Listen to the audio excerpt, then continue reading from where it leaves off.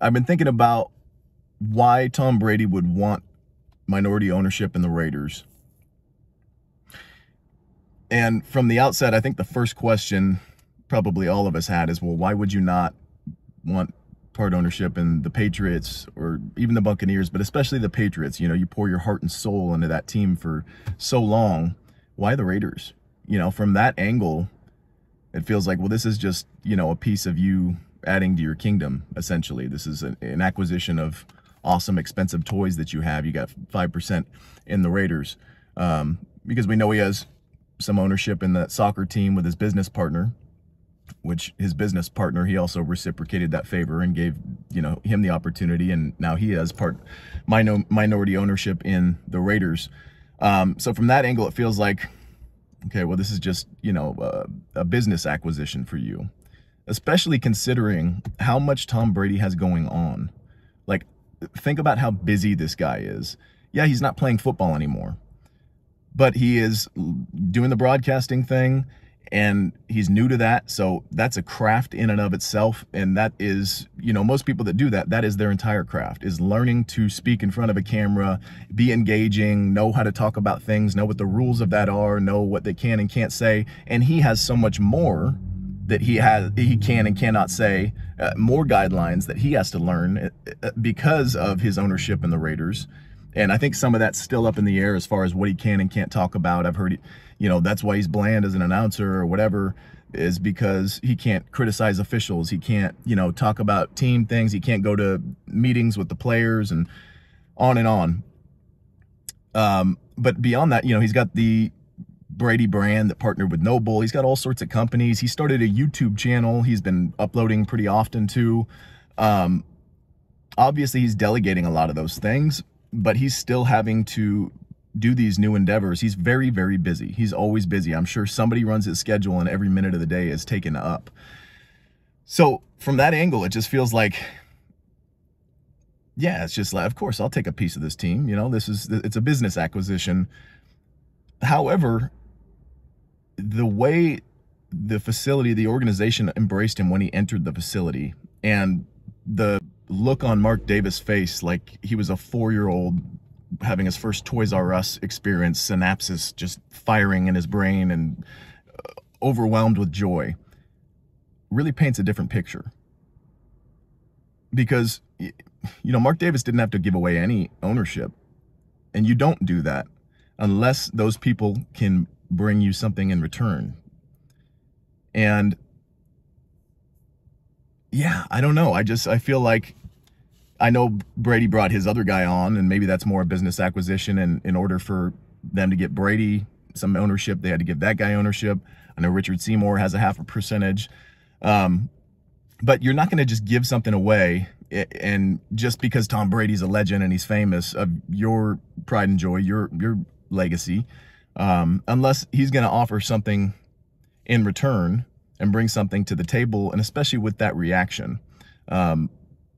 You know, it's not just like he bought some Apple stock or some S&P 500 and he's going to move on with his life and, you know, everybody's happy about that.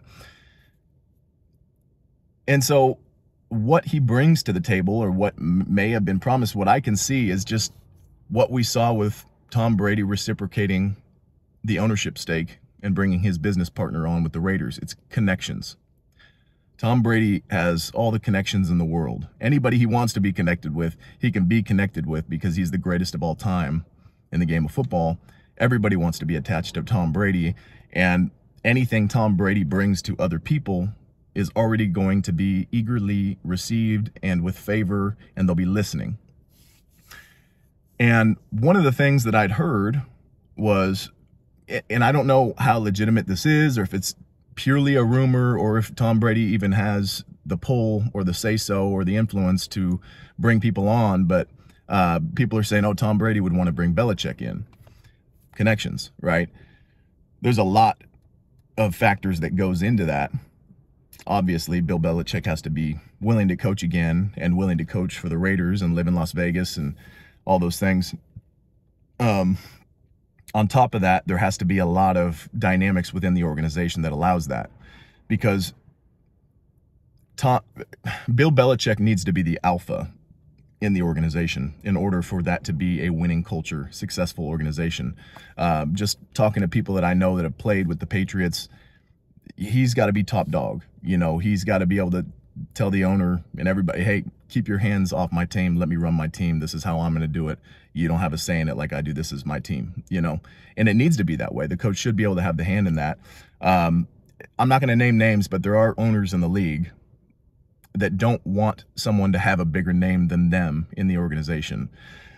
And you'll often see that they never hire head coaches that are going to have a bigger ego than them.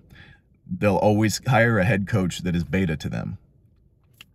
And that's kind of how that dynamic goes. The problem with that is they're going to be the owner until they pass, and then they'll pass it on likely to someone in, you know, in their family that's similar to that, or maybe not. I don't know.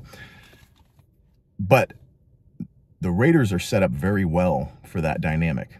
And that's not me speaking poorly on Mark. It's been known he wants to delegate the football stuff, and that's great. That's a great way of going about that. Focus on the thing that like if you can have a singular focus, like Brady had a singular focus when he was playing the game, it was football. The reason he got his hands into so many other things is because people want to be attached to Brady. So he can just delegate off all these things, and that builds up his castle. That's what it looked like with the Raider thing. But I think Brady really can bring in some connections. And again, Mark Davis can do that, delegate the football stuff out, bring in these guys that know how to bring winning culture. And so, again, I think Tom Brady can bring connections. There's so many more that he has. There's so many people that he can bring even in and through the organization to come speak to him. But what better than have Tom Brady come speak to the team, you know, even if it's pseudo regularly. All eyes and all ears are going to be tuned into everything that he says. His words hold weight because they should, because he's the greatest of all time. And that could be a great way to influence that culture, you know, even if Bill Belichick doesn't become the coach at some point. If Tom Brady can have a direct hand in, you know, saying, hey, here is how you build a winning culture. These are the things that we need to do. You need to bring in a coach that will implement these things. Because, again, we have the pieces. We have certain guys on the Raiders, you know, like obviously Crosby, that is influential in the best way for that team and bringing toughness and bringing buy-in. But you need more guys like that. Again, I've talked about, I think JPJ, he's a rookie now. You know, the best thing to do as a rookie is to show people with your mouth shut what you can do, and bring passion like he's bringing passion. But I think he'll develop into a great leader as long as he keeps that dog in him and never lets it go, you know. But if you can bring big chess pieces like that in the organization, it takes a handful of them to then influence way more people. And now that's the culture. You get in or you get out. You add that along with bringing Tom Brady, who's strolling through regularly. Even just him checking out a practice here and there, it's like everybody plays harder because they know he's watching. They don't want to seem soft in front of him.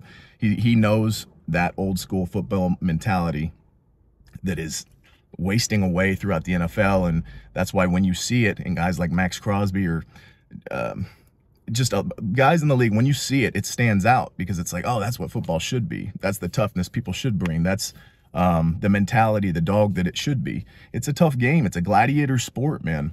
And so again, this is a little bit of a rant, and honestly, I have not researched this issue from top to bottom, or this topic from top to bottom of Brady and the Raiders. I'm sure there's things I'm forgetting or leaving out. Let me know in the comments below, because I am genuinely interested in this topic.